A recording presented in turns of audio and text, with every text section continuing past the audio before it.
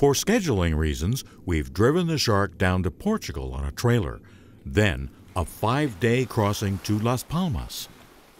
For a sea crossing from Spain or Portugal to the Canaries, summer is the best season. Sailors are spared the stress of spring and autumn storms. But on just the third night, we do encounter turbulent weather, although by the next morning, the wind starts to die down.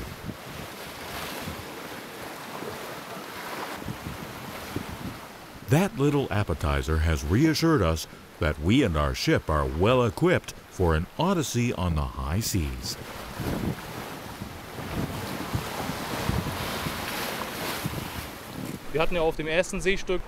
On one night in that first section, we had a force 8 or 9 storm for 4 or 5 hours, which was quite a challenge. I'd never seen such gigantic waves like that before.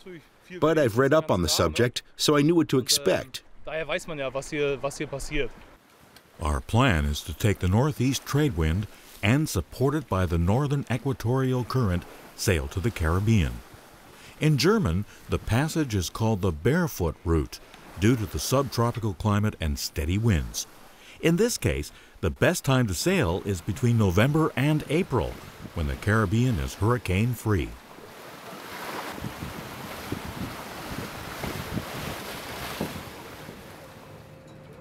Ahead of us lie 3,000 miles of open ocean, and without a single supermarket in sight, that means taking along a lot of rations.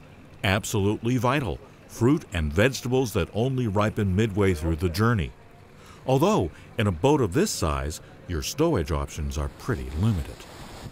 The Shark lies low in the water as we set sail from Las Palmas, pitching like a barge.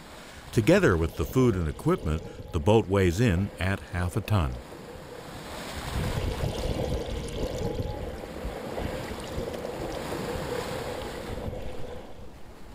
We attach a 30-meter-long rope to the stern, a lifeline in case one of us should unwillingly go overboard.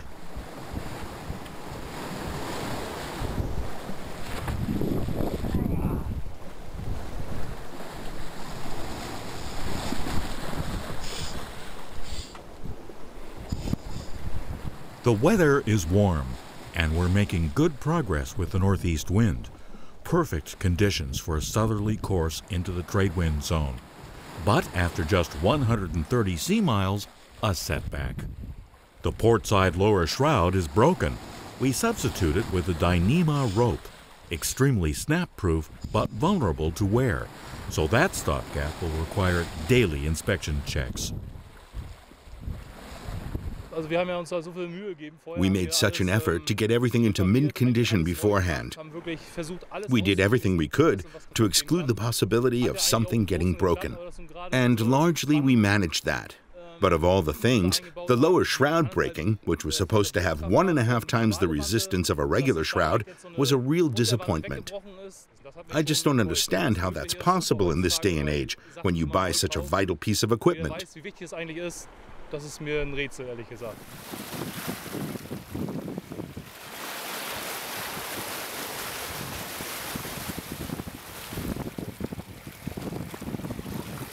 While shrouds can at least be replaced, some equipment simply must not fail. The wind vane self-steering at the stern works according to a straightforward mechanism.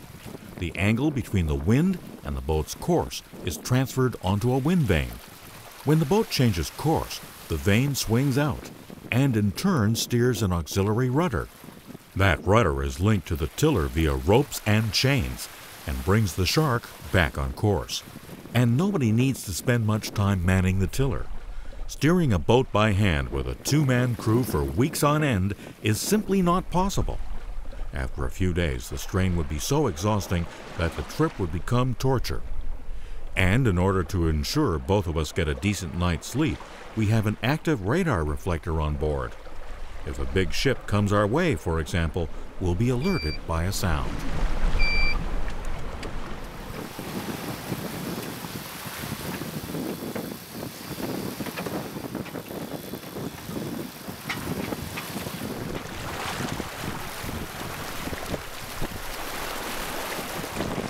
Also dadurch, dass wir uns ja ein Jahr lang darauf vorbereitet haben, oder über ein Jahr lang, und eigentlich an alles We spent a year preparing for the crossing.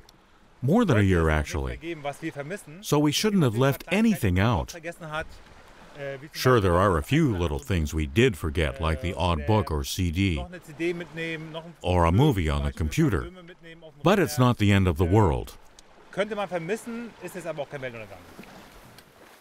After 3 days, we've covered 266 sea miles.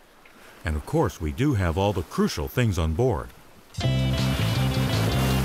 2 men in a small boat take on the Barefoot route across the Atlantic. They encounter whales, perform tricky repairs, and catch plenty of fish. See all the things that can happen and all the gear you absolutely need to make the crossing on Barefoot Across the Atlantic in a SHARK24.